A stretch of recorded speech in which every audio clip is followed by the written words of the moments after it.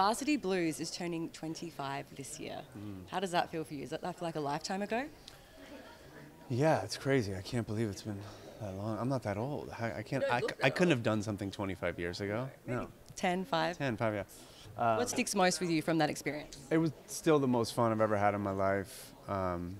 It was, I didn't do a lot of school or college or anything like that, so I remember feeling like, oh, this was my college. Like, we actually were living the life of a football player. Like, I was dating a cheerleader, not a real cheerleader, but she was a cheerleader on the thing. Like, all the football players, we all lived in this, like, one apartment building. It was like, the second half of the movie was all just playing football, so we'd show up to work at like 4 o'clock in the afternoon and then play football all night and then go swimming and like work out, eat, and then sleep for 8 hours and do it again. And like, it was like my college. Doesn't even sound like a job. It wasn't a job.